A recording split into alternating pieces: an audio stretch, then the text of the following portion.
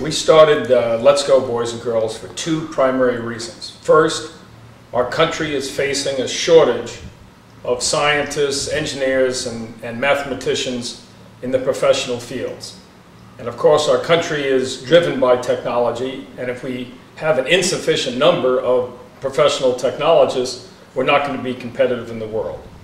The second reason, and this is particularly important for the underserved population, is that technology represents a significant upward mobility opportunity.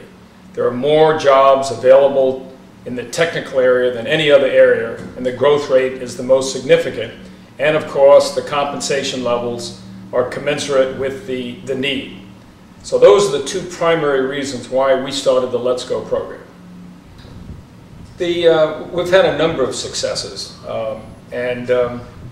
it's hard to measure success because you never know what's going to be a tipping point in the lives of an underserved student. But we took 5 rookie first Lego League teams to the regional championships, or the regional qualifiers, and we overheard one child, I think he was a 6th grader from the inner city, said, "This is the best Saturday in my entire life." And that was very spontaneous and very heartfelt. And he just felt very worthy and very fulfilled, having competed with his teammates in a very exciting Lego robotics competition. So I thought that was really super. Well, it took me about a month and a half to figure out that improving my golf handicap was not going to be fulfilling for the rest of my life. And I decided that I was absolutely at the peak of my capability in strategic thinking and planning and organizational skills, so why waste it? So I walked into the Boys and Girls Clubs in Annapolis and talked to their Chief Executive Officer, Reggie Brody, and asked him a couple of questions.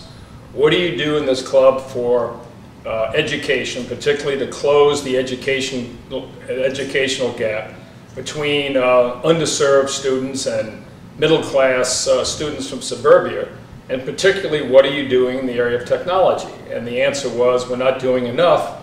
So I said, Reggie, I'll go ahead and figure out how to start up a STEM education program. We'll go ahead and raise the money, and we'll learn together how to deliver fun, hands-on STEM education activity to the underserved boys and girls of Annapolis. And that was the start of our quest, and now we're 20 months into the program, and we have definitely noted some significant interest in these kids in this field.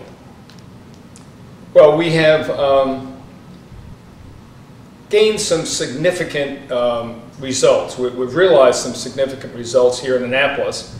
We've proved that the operational model works, that if you deliver very engaging, fun, hands-on activities in an out-of-school environment to inner-city kids, that they will gravitate to this opportunity and take it seriously. So since we have an operating model that's producing results in inner-city Annapolis, why not replicate it and expand to Baltimore and Washington, D.C. and the surrounding counties?